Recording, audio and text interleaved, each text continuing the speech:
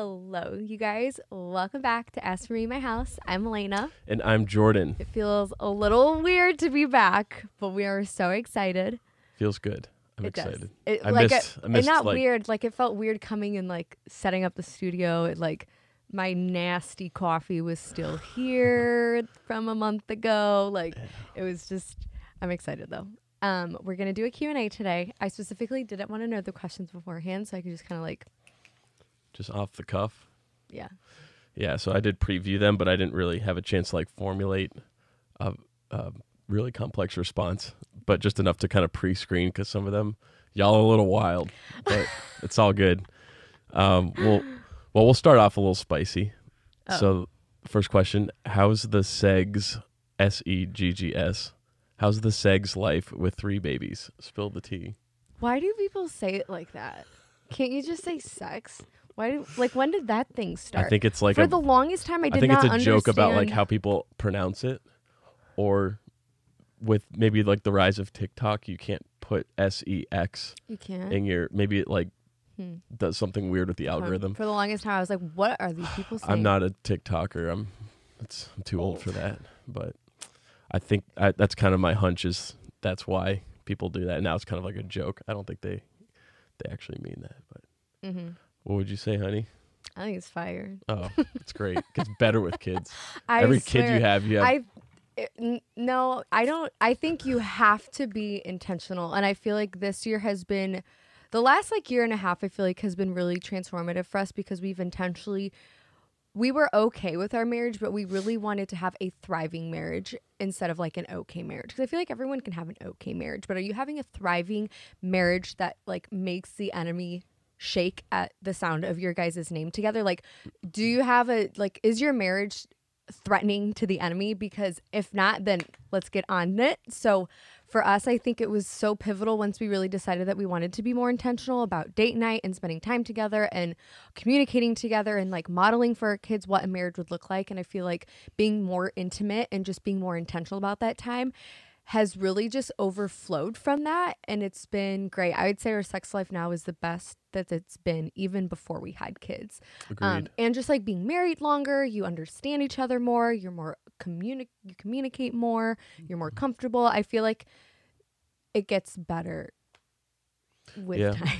I think it's definitely something you practice, right? Like you're like anything, like your wedding night is not going to be the same as 5 or 6 years in. So there's certainly like a, dare I say, learning curve to it, But all that to say, I do think that sometimes with, kids and all that, there's hormones you have to navigate and, don't let that discourage either one of you with like postpartum stuff or whatever. Like there's a lot of changes going on. So just be aware of that and be sensitive and mindful of it. And that's kind of the best way I think to go about it, and just have fun, like learning your spouse and exploring. Yeah. So, but yeah, I think that's a quick disclaimer before we go on. When we do these Q&As, we don't want it to seem like Melena and Jordan are the all wise sages. We're literally just like giving you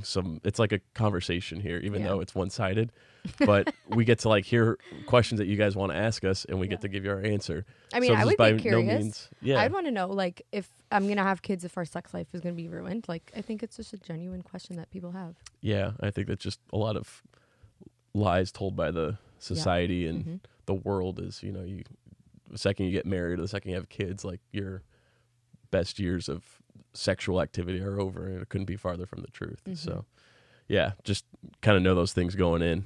But this one, we should have led into it. We should have led with this one. I mean, is what have y'all been up to? Man, what haven't we been up to is the question. It has been a nice, refreshing month. I did post a video last week that I kind of share a lot of that happened. it was really nice. It was really refreshing. I was understimulated a lot of the time. Like sometimes I would tell Jordan, I was like, I'm going crazy. Like I feel like I'm so. She's like, I miss working. Well, I was still working, but not to the capacity that I normally do. And like the work I was doing was different. So like my creativity outlet wasn't there. And so it was nice to be able to take the creativity that I had and pour it into something else, like sourdough and like making bagels. That has been a lot of fun. Milena is the sourdough bagel like I've like queen nailed now. it, you guys. She just made it every day for about a week straight, just refining and perfecting it. The first one, you guys, it was so funny. It was horrible. It was disgusting. It didn't rise. The bagels, like when you boiled them, it sank to the bottom. And the poor kids, they like both took a bite, and Alethea was like, "This is disgusting." I thought it was fine. No, you're so generous, honey. It was gross. I actually didn't mind it. It was doughy. It like didn't like you could. It was gross. Second time I made it was perfect, and then since then it's been like they've been okay. I've like finally picked up, but that was something that I learned how to do. I spent so much time with the kids, so much time outside, so much time with you, so much time just sitting there. You know, just being like present and just like literally sitting. Nothing else competing for your attention. Yeah, and just like being, but in the best way.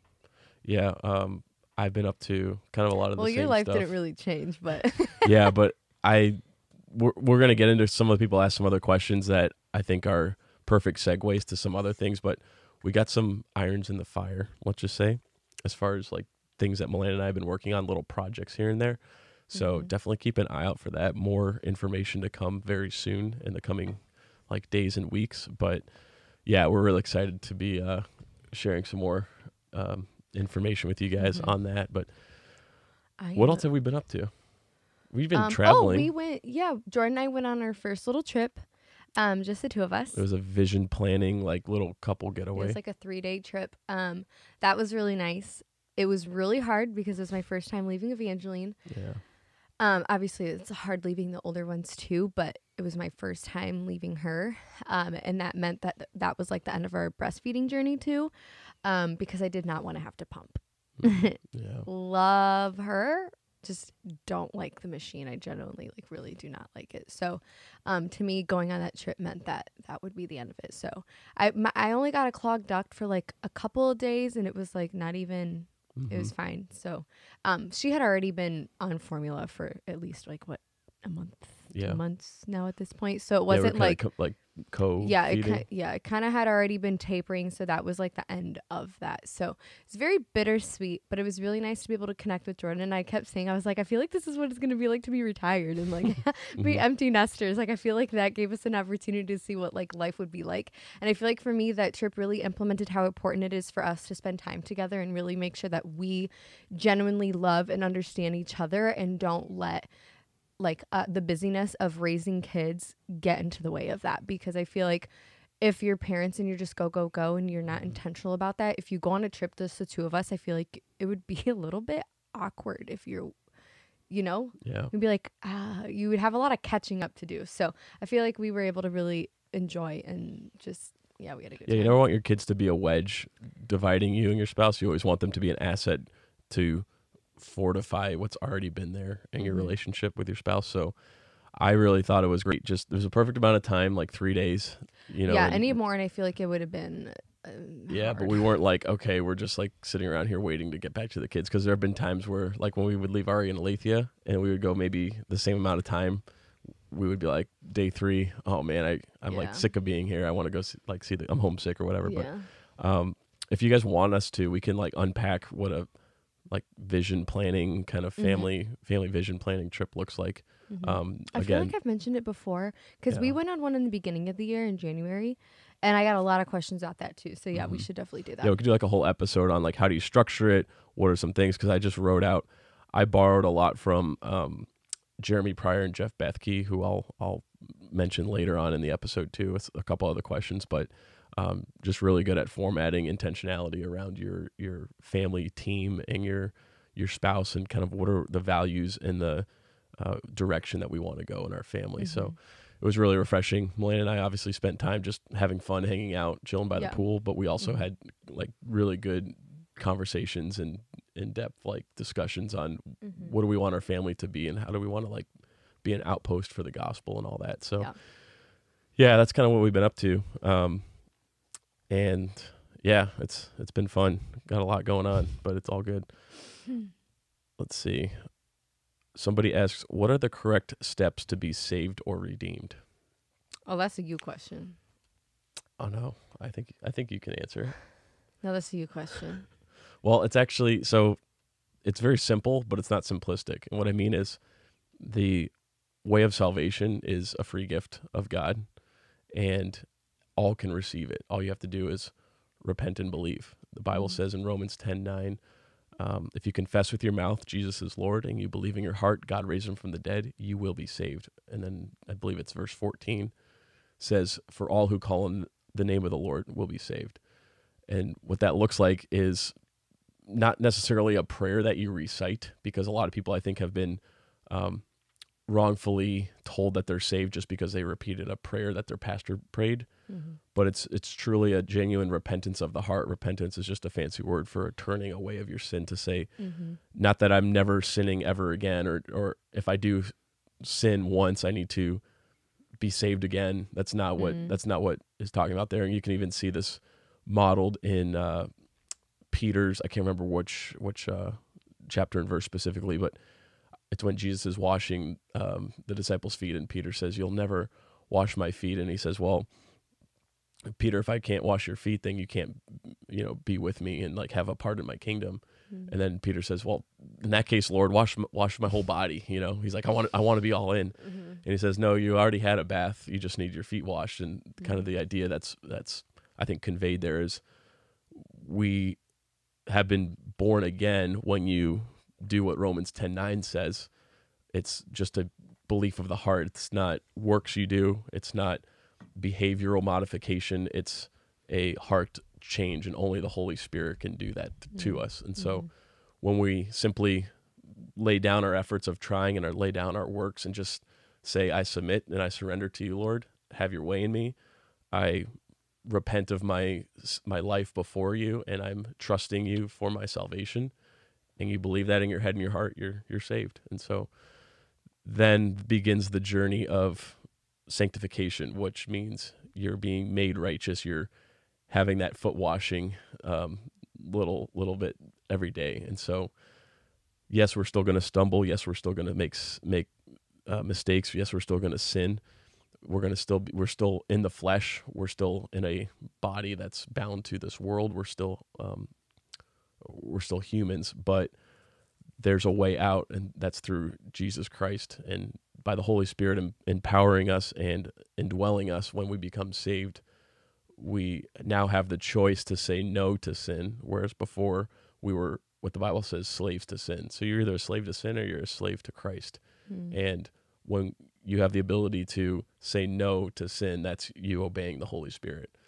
Because the Bible says, all of our good works are like filthy rags compared to God's righteousness. So this is a really hard concept. I'm sorry to go on a rant about this, but I think it's important, because something I really wrestled with when I was younger in my faith was, well, how is it that so many upright, kind of moral or righteous people they're living a really good life, they're really decent, they're helping people, they, do everything on the outside looks good, but they don't believe that Jesus is the Son of God, and they haven't confessed, him as Lord. Yes.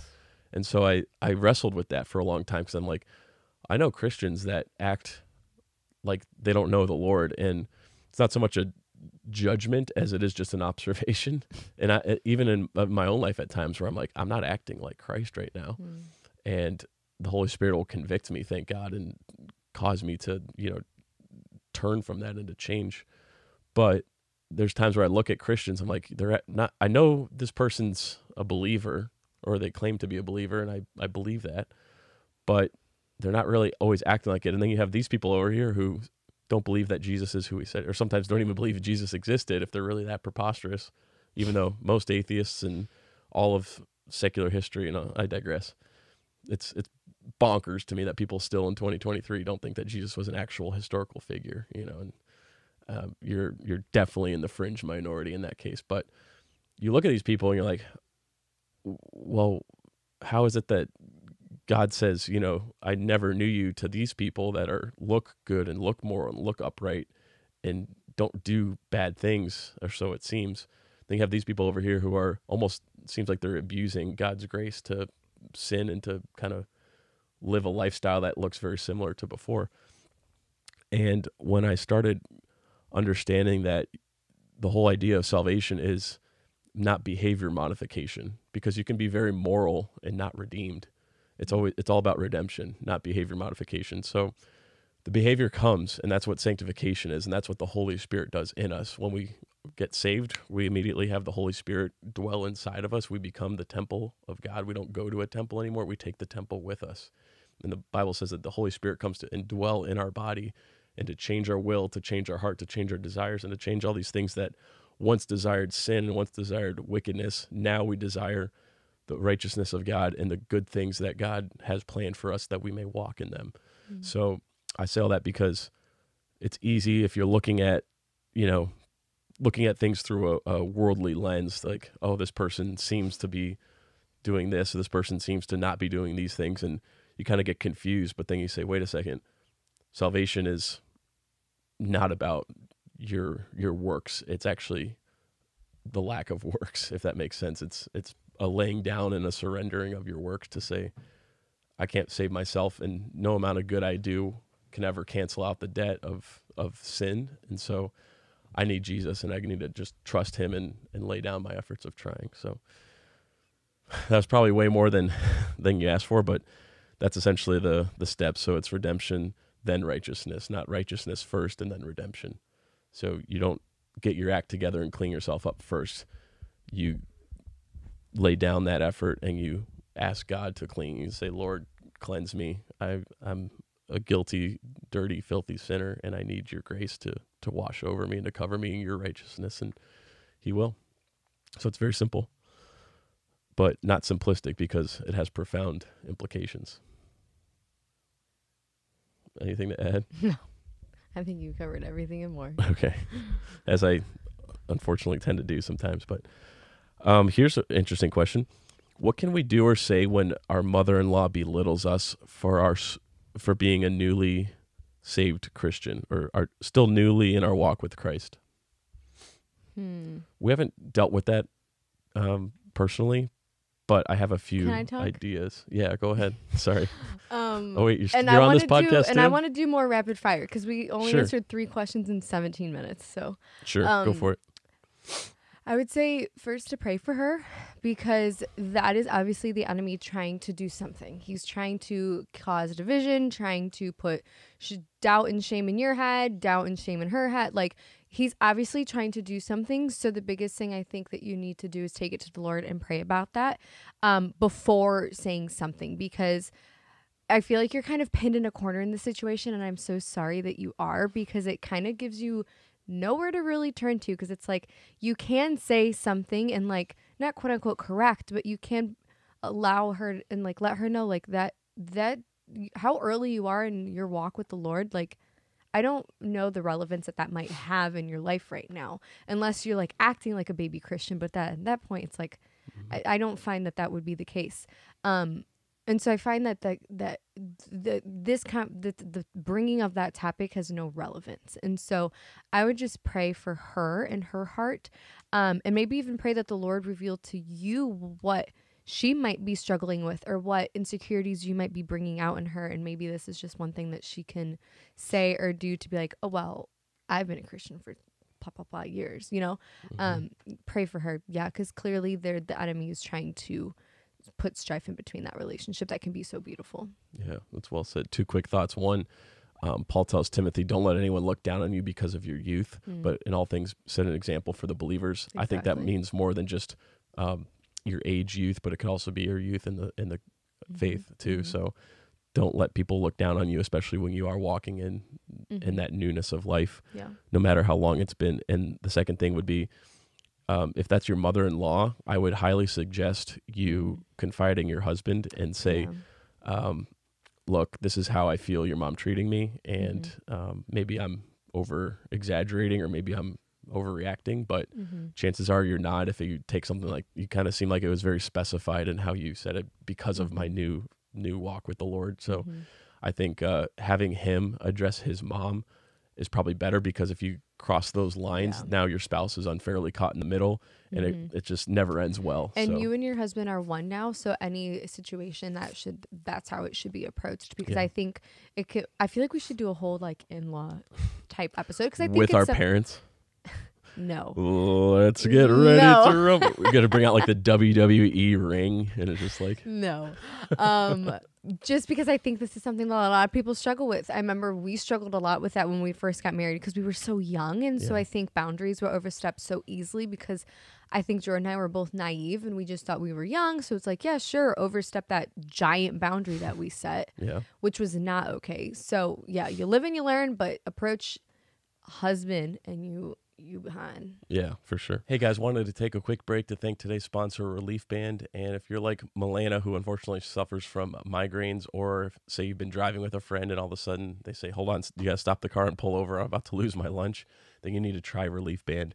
It is the #1 FDA approved anti-nausea wristband that has been clinically proven to quickly relieve and effectively prevent nausea and vomiting associated with things like motion sickness, anxiety, migraines, hangovers, morning sickness, chemotherapy, and so much more. I'm actually wearing mine right now, and it's really sleek. I like this comfortable silicone band it's got, and you just plug it in, and best thing is it's completely safe and side effect free and drug free, so you don't have to take any medication or anything like that when you start experiencing some of these symptoms. Plus, Relief Band both treats and prevents nausea, so you can help stop nausea from becoming a problem in the first place. It's a must-have for every road trip. I actually just got back from fishing the other day with my old man, and there's a couple guys with us, and it was pretty choppy out there, and one guy started getting a little bit, seasick, and I thought, man, I should have brought my Relief Band for him to try, but I'll remember for next time. So if you've always had a flashlight on hand for a blackout or a first aid kit on hand for emergencies, then you need a Relief Band for those unexpected nausea moments. Right now, we've got an exclusive offer just for As For Me and My House listeners. If you go to reliefband.com and use promo code MYHOUSE, you will receive 20% off plus free shipping. So head to reliefband.com and use our promo code MYHOUSE for 20% off plus free shipping. This is not a question, but this girl says, I'm 37 weeks pregnant with my first, and I'm very anxious for my birth. Encourage her, please. Yes, your body was made to do this. You won't be the last person to give birth, and you're not the first to give birth. I think for me, that was something I really had to tell myself. And in the Christian hypnobirthing app, one thing that is so beautiful that she says that truly to me was like, felt so empowering, is like, women all around the world right now are giving birth with you. And so it made you feel like less alone and like less like, oh, I'm the only one going through this right now. And it made it so beautiful to show like it's one of the steps that needs to happen in order for life to come into the world. And I think if you see it as like a beautiful experience and a truly like honoring thing that you get to do, it really changes things of it being like a scary unknown. I mean, it's still unknown and it can still be scary. Like it can still be, all those two things can like coexist. But I think for me, reminding myself that it is beautiful and it's such a gift to be able to carry life and like have this go through, I think changed a lot. Yeah, sorry, I don't mean to keep like adding to you, but there's one thing I thought of that I think would be really encouraging. It's actually something that Jocko Willink shared. And you're probably like, how the heck is Jordan going to tie in Jocko Willink with me giving birth to my first kid? Well, I saw this clip on YouTube. It was little shorts of him addressing, I think it was like a 10th Mountain Division group, Army guys. And he says like the kind of idea of his talk is, well, what if it sucks? Or like, what if it's really bad? And what he says is when you go through trying situations and trials and tribulations, the higher the suck factor, the more, he didn't put it this way, but this is kind of me paraphrasing. The higher the suck factor, the worse it is, the deeper those bonds are forged and reinforced. So like, you go through basic training with a bunch of people. Yeah, that sucks, So you kind of build a level of camaraderie and trust and kind of shared experience there. Then you go through like a special operations course with people, like that's weeding out more, and that sucks even more. Then you go in combat with people, and that sucks a lot. And then so it's like, then you, God forbid, lose brothers in combat that were in your squad or whatever, and it's like now with those guys who are left, like you guys have that shared, so the higher the suck factor, or the worse things are, if The you're better with the people, outcome, like or it builds that bond more. So like when you're talking about women all around the world experiencing this labor pain, or you with your child, or you with your spouse, like obviously I'm not feeling the pain you are, right? Unfortunately, but I can see like, wow, God created the woman's body to do some amazing things. And last little thing. I think educating yourself on like what is literally happening, like why the muscles contract, which way they're contracting, what needs to happen, the way that the baby needs to turn. Because for me, I kept visualizing that instead of being like, wow, every contraction that comes, this is really freaking painful. It was like, no, literally every contraction is like pushing her, like it was pushing Evangeline lower and lower, because I feel like that was a really it was a lot for that. So I think if your husband can like push on your hips too, the counter depending pressure, on like where you are in your labor process, sometimes it's harder than other times. But if you can like kind of stand behind you and press inwards on your hips, that like Milena said, that really helped. It did. So, it sure did. But yeah, we'll be praying for you, and excited. Share some pictures of baby when she arrives. Do great. Yeah. Do you and Jordan have an online marriage course we can partake in? Well, I don't, and I don't feel qualified to do that. Not marriage per se, but we do have some stuff coming up that's a little bit more, can I use the term like insider or like more exclusive access? We will be having some fun stuff coming to you guys online soon. That's something, just a little tease, a little hint. What are some hobbies that we enjoy together? I wouldn't say it's a hobby. What? Having sex. That's just the first thing that comes to mind. Who's the 12-year-old boy in the head here? You or me? Duh. Is that not too obvious? I feel like that's something we like to do. I wouldn't say that's a hobby. I don't know that we like have hobbies together, because like I feel like for Jordan and I in our marriage, just the way that we are both wired, we need our own alone time to do our hobbies, because I have found that if I try to make one of my hobbies a hobby that I do with Jordan, it no longer feels like my own hobby. And because I'm either working or with the kids or with him, there was a point where I didn't feel like I was an individual or like a person of my own. And because sometimes I feel like my kids like to enjoy the hobbies that I like to do, or like they like to make sourdough with me, or they tend to do and participate in a lot of like my me time. And so like one thing that came to mind was like when I embroider, like I'm not gonna have Jordan and I embroider together, but Jordan's has hobbies I really don't care to do either. So I wouldn't say that we have any hobbies that we do together. Maybe more so the time that we spend together. We love to travel together. We love to eat food together. We love to just like sit together. There was one that I was just gonna say. Oh, shows. We'll like go through seasons where we like shows and like watching them together when we won't watch them unless we're together. But I've also been turned off to that because there was a statistic that came out that said like 80% of couples, the only one-on-one time that they get together is when they're watching a show. So I was like, ew, I don't want to be that. So we've been more mindful of like, maybe we're just the minorities in that we don't really have like shared hobbies. We don't have a TV in our room either. So I think that helps with that. But yeah, I'd say just like maybe watching Blacklist together, or which is like the only show that we watch in The Chosen. But I was trying to think back to when, like, before we had kids and stuff. I mean, we'd go on walks a ton. Yeah, like, with walk the dogs miles and have other stuff like that. I think those hobbies can include the kids though, because there'll be things that we'll do together and the kids are just kind of like running around us. Yeah, I mean, when we talk about, it's not so much a hobby as it is more of like a rhythm. But like our Shabbat dinners have been great. Something we very much look forward to. Yeah, but that's like a family thing. But it's still like Jordan and I enjoy serving and like enjoy doing that side by side. Yeah, so maybe we're the minority in that, where that we don't have like shared hobbies. Or maybe you're watching this and you're like, oh, I thought I was the only one who doesn't really have like a special thing with my spouse. I'm like really curious to know what hobby you could have with your spouse outside of sex. I mean, puzzles, like we tried that. Didn't really going to like a pottery making class, or like, I don't know. We're just wired differently, so that like, yeah. All right, next question. This one's a little more serious. It says TMI, but how do you handle a situation where your boyfriend watches porn regularly? I was actually just watching and listening to a podcast by Lisa. What's it called? Lisa TerKeurst? I think, yeah. It's called While you're looking that up, just a couple. Therapy and Theology. It's cool. Oh, wow, that's quick. She's on there. Well, because I literally was just. She's on there, and then she has her licensed therapist, and then the Jim Kress, who is the director of theology of Proverbs 31 Ministry.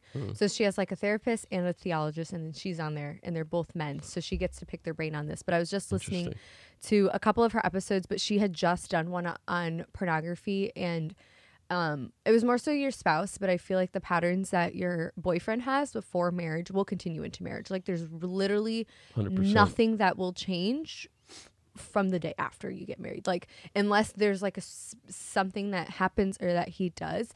What was even the question? What does she do?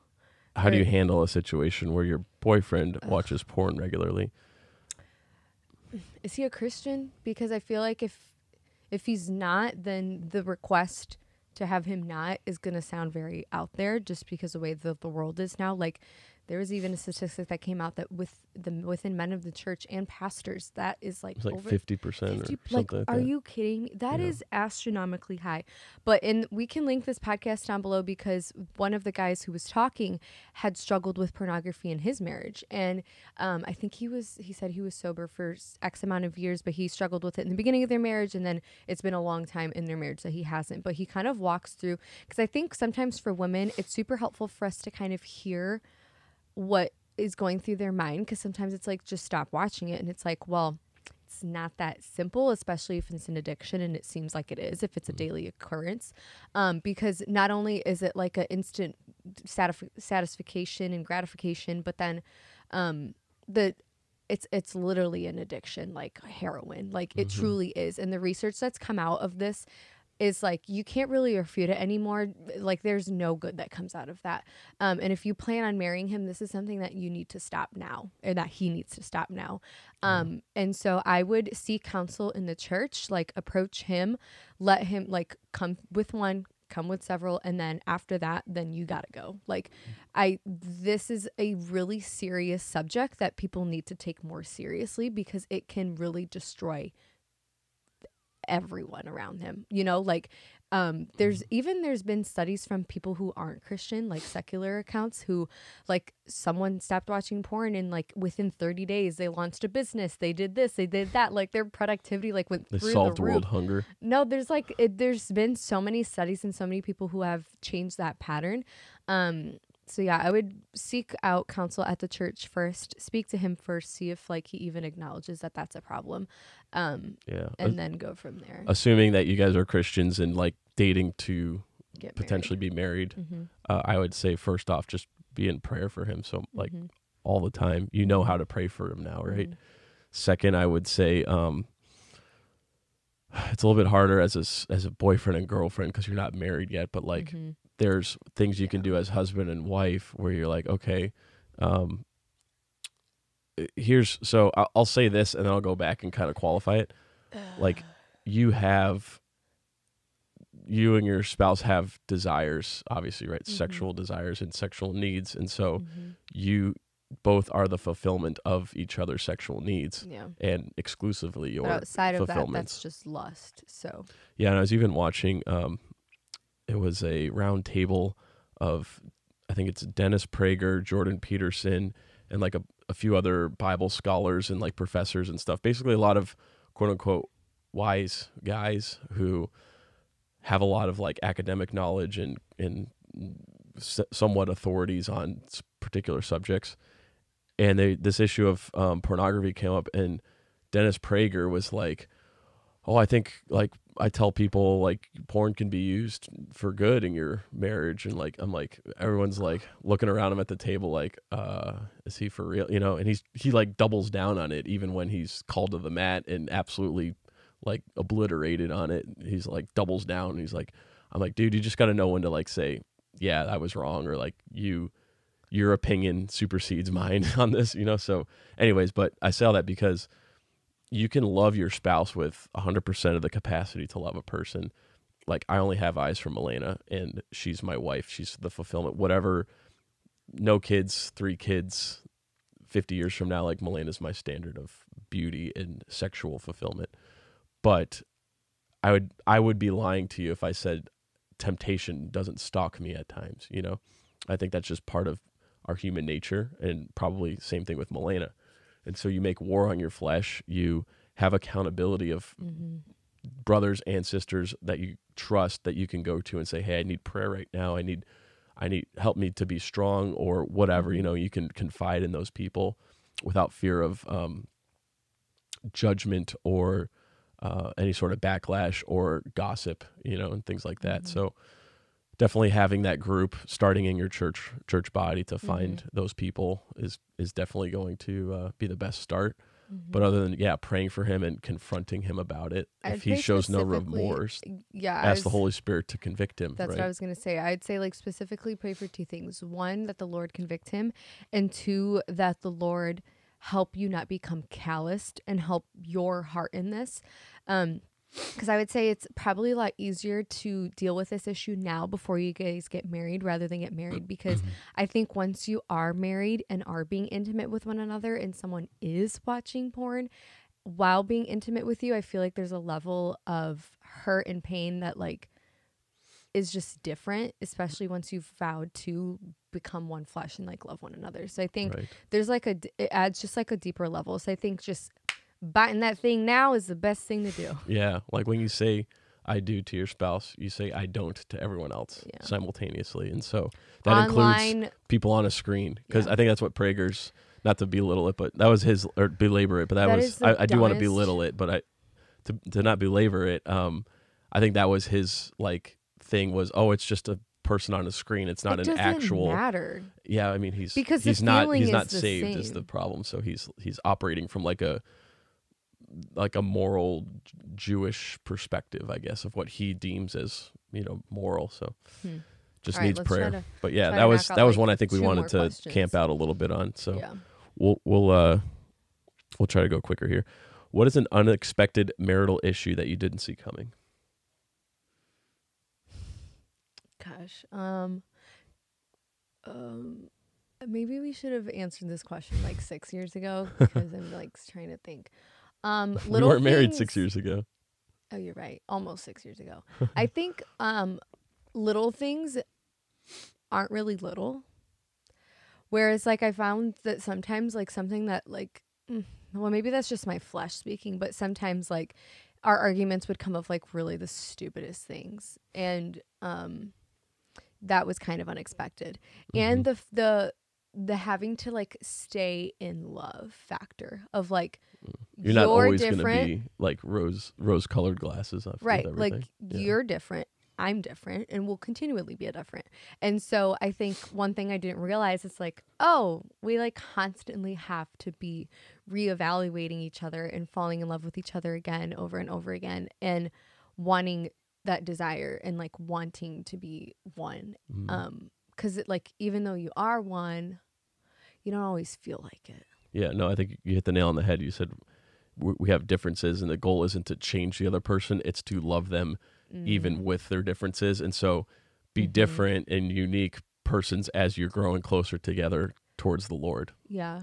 Right. Yeah. So. And, like, the prayers that I pray are, like, so different than I ever thought they would be. Yeah. You mature and you grow as a person. And yeah, I would say the same for me. Exactly what you said. What's the best way to start talking about Jesus or growing faith more in a relationship? So I'm assuming, if I understand this question right, you're in a relationship and you're wanting to introduce Jesus more and have that, like, as a more recurring conversation piece. You're probably not going to like my answer, but I'm going to say I was going to say, I wish you wouldn't have picked this. Well, I think it's a legitimate question that somebody has. I mean, I feel like at this point in our history in the world, maybe this is just me as a 28-year-old, you know, boomer, millennial, whatever. You're not even old, though. I feel like life is too short. The world is accelerating too fast. Like, our society is at a point right now, like, you don't have time to date people just to date, or, like, casual hookup culture is, like, so dead now. And it's just like so so life sucking, you know, like I can't see why, like I never got into it, but I at least at one point saw like, oh, that's probably could be fun for a while. But like at this point in my life, I'm like, I don't see why people waste their time. It's so debilitating. But at any rate, I would say let your life speak for itself, like the way that you carry yourself, the way that you speak, the people you hang out with, the things that you do in your free time, let that speak for itself to the point where you don't really need to say like, I love you, Jesus. It's like so evident in your life. I think they're talking about in their relationship though. Well, if you're with the person all the time, like. Yeah. But I would say the part that they probably won't like is you probably shouldn't be dating someone who's not a believer if you are yourself. Yeah. And I know it's hard because you already have like a romantic interest there, which is hard to like navigate those feelings. But the best thing, barring that, I would say the best thing you could do is be in prayer for them and be an example of the word. Like, don't beat them over the head with the Bible. Like, come on, we need to sit down and do a Bible study. If you really love me, you're going to do, like, don't be manipulative about it, but also like and don't make have them organic. A project. Don't make them a project. Yeah, you don't want a missionary date. I did that with Milena. It was a horrible decision. No, it was more like. Let's do 2 more questions. How is your mental health after having 3 kids back to back to back? Fine. I think we're doing great. I think I learned a lot in my postpartum with Ari and how I handled that. And so I knew exactly what to do and what not to do when it came with Evangeline and postpartum with Evangeline. And it was just night and day difference, you guys. Like night and day. My mental health and my spiritual health and like my marriage. I was so like on guard. And I feel like Jordan and I were both hyper aware of things and just really aware of what can happen, because truly like after my postpartum depression was really hard. And I feel like even now when I look at pictures, I'm like, I genuinely do not remember that. Like there are sometimes I like see pictures of Ari as a baby and I'm like, why don't I remember this? And I feel like that's like my brain, obviously. Like, so I think Jordan and I were super, super sensitive to that and super aware of like what to do, what not to do. And I've been wanting to do this, but I'd love to do a podcast on this or a YouTube video on what I did different and the signs to look out for. Maybe we could do 2 parts because I think it's helpful to have Jordan on because he knew what to look forward to. And I remember even the first couple of days that I'd like cry and you're like, honey, like we were already like Jordan like knew what to look for. Well, like obviously you're going to cry because like your hormones are literally all over the place. But I think there was like a slight difference. And I think Jordan had learned that slight difference from previous experience. And so being aware, knowing, like there's so much. We will talk about this. Yeah, I was being perfect. And then Milena would just act up for no reason. And that's when I knew that she was going through. No, I'm completely kidding. If anyone out there has got it figured out, please let me know because I'm still navigating, like, how do I be gracious, but also, like, not, like, I want to be sensitive, but you're also like, okay, Jordan, you almost just have to, like, hold on to your hat and just ride it out because you're like, sometimes Jordan's very much so the one who'd be like, why are you crying? And I'd be like, I don't know. Because you genuinely sometimes do not know. And it's just because your hormones are all over the place and you're super happy and then you're super sad and then you're super happy. Yeah. So you just kind of ride it out and love them through it regardless. And I don't want to only do one more question. There's a couple good ones, but we'll Okay, go. Okay. How's the Forever Home going? Great. It's funny you ask us. There's a lot happening. We're making great progress. Yeah. And we are going to be sharing exclusively on Milena's newsletter all of the updates, and that's not like a overhyping clickbaity type of thing. Literally all you do is sign up through your email for Milena's newsletter. It's completely free. We don't want anything from you. It's not like, we're going to spam you and all that. It's monthly, might go to bi-weekly at some, or bi-monthly at some point, but right now it's like low, like no spam, but we're going to do all of like the behind the scenes deets. Like we're going to take you to our cabinet meetings, to our countertops. We're going to show you like parts of the build process, and it's just going to be like a fun kind of exclusive look for all the newsletter subscribers, just as a thank you for being subscribed. And so if you're not already subscribed, check the link below. We'll include Milena's newsletter sign up. That way you don't miss out. And last month I already shared like what our property looked like. So yeah, it's literally just a big open field. People want to see like the project, I know. the project. But after that, what's the next one? Okay. Do you have any weekly routines for managing home cleanliness as a couple? Home cleansing, like cleaning your house? Yeah. Oh, yeah. Well, we clean all day long. All day, every day, baby. It's not weekly. If it was weekly, y'all, it would take me 24 hours. Yeah, there's definitely like habits and rhythms that we have in our house. Like our laundry's on a schedule, our dishwasher's on a schedule. Like the times that we clean up and stuff is like on a schedule. I feel like it's a unspoken thing in our house that like you don't, if you make a mess, you clean the mess, or like with the exception of dinner, like whoever makes dinner, if I make dinner, Jordan cleans it. If he makes dinner, I clean it.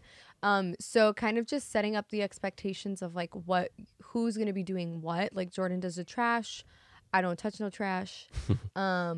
He's a box fairy. I'm not a box fairy. Wait, you gotta explain the box fairy. The box fairy is the person that she doesn't even know. When I get cardboard, I just literally open the She gets a package door. Like an Amazon package or something, and then she takes out whatever's in there and just flings the box into the void of the garage. I open the garage door and I drop kick that thing. And my home gym setup is in the garage, so like my buddy will come over and we'll work out. And you have like, and I open the door to like 3 boxes sitting there. I'm like, so he's the box fairy. He's the one that breaks down. Because I ask him like, where do the boxes end up, honey? Does the box fairy come and take them away? The box fairy.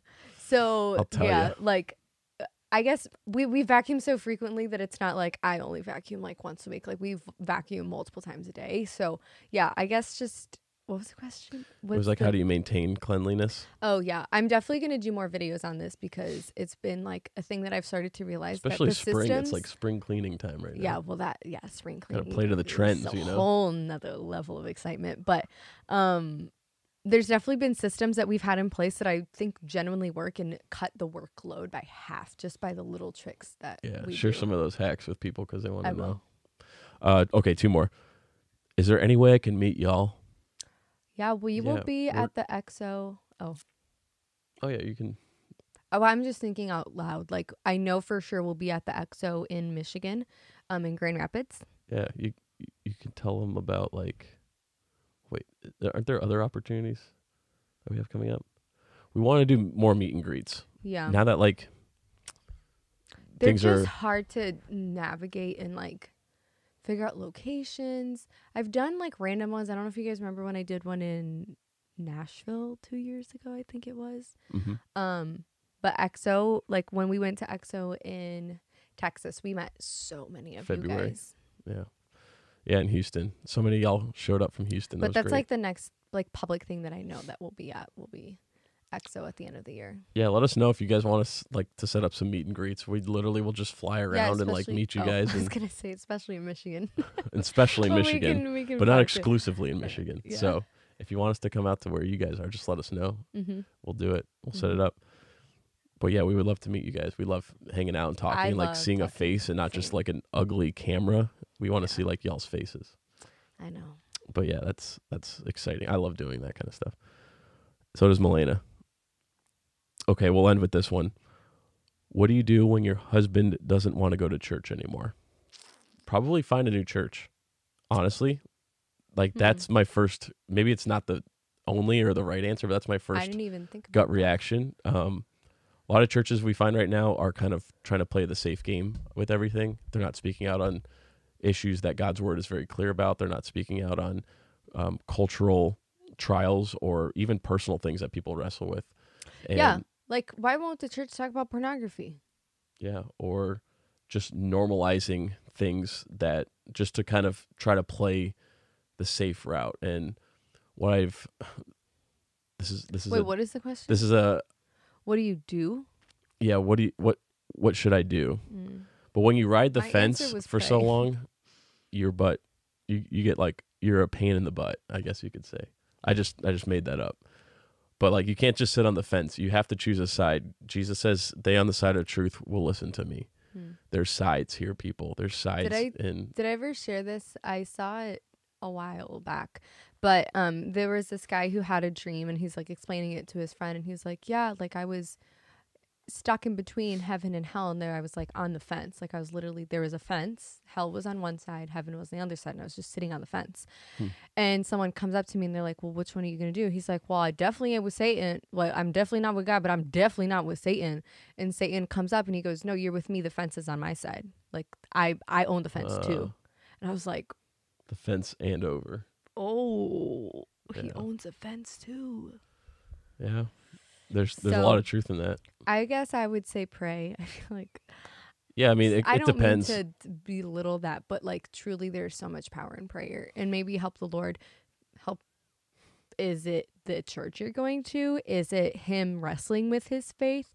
Have that conversation. I feel like oftentimes we just need to have the conversation. We have so many like vanilla bubblegum, like Christian churches, using that term loosely right now, that like, yeah, people don't want to take a stand, so they try to appeal to everyone, and then they appeal to no one, and as a result. And so I would say, without knowing the full context here, my gut is telling me like probably find a new church. Like it's probably too comfortable or too cozy. Just, again, have the conversation. Ask him, do you not like our church? Are you having a hard time with your faith? Like, is there something he's battling internally? Yeah, is there something that you can help him with? Is there something that you guys can do together? Like, try to figure out what is preventing, and then as a wife, it's like your job to go to bat and pray and get on those knees. Is he not feeling connected? Is there like not a men's group, or like, I don't know, a good group of fellowship that he can partake in? Is there church hurt? Yeah, there's more to the picture.